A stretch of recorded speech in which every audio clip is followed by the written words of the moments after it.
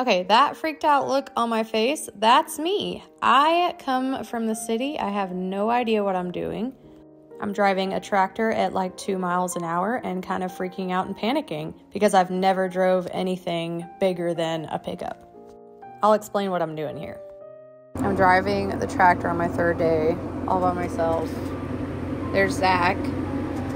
There's his boss cutting the corn, and then we put it in there, and that's what I have on my deal. I don't know if you can see that. And yeah, I'm really freaking nervous. Look at all these buttons. Okay, so for a regular person, if you don't know, I obviously didn't know, but I'm helping with corn harvest for my first time and see the corn going into my grain bin. I was paying attention to it, looking backwards from my tractor. That's me driving, by the way.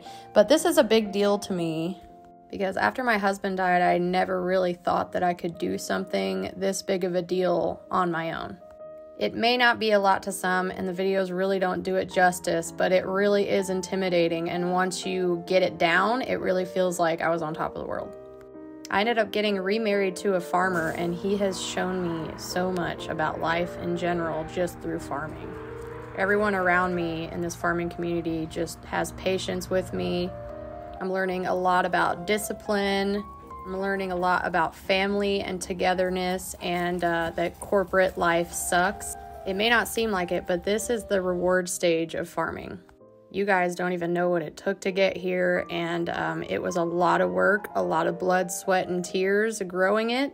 I live in Kansas where we don't get rain naturally at all, so we need to use sprinklers, and that is a whole nother topic that I'm going to get into, but this has taught me hard work, family, togetherness, and discipline. And I'm just along for the ride, and they put up with me, so that's cool. Guys, Zach taught me how to drive a tractor with a grain cart. That's where I've been. If Zach is watching this, I am not on my phone for no reason. There are no trucks here, but I haven't taken one video since I started doing this because I'm way too nervous all the time, but I have permission because there's no one coming. Truck is full, cart is full, trucks aren't here, so it's been really nerve-wracking, fun, and exciting. And it's almost over in a couple days. Okay, enjoy this video of a cute little bunny while I talk about grief. I'm not really good with advice, but grieving has completely changed my life. Look at that combine. Anyway, grief has completely changed my life. It completely turns your life upside down, especially when you lose a spouse, because your way of living as you know it is completely gone. Losing that schedule and just your everyday life is very, very difficult. For the longest time, I would try to fight to like get that same exact feeling back, that same exact schedule back, and it never ever happens. My best advice is to just embrace everything new, as scary as it is and as disturbing as it is. Just embrace a new journey.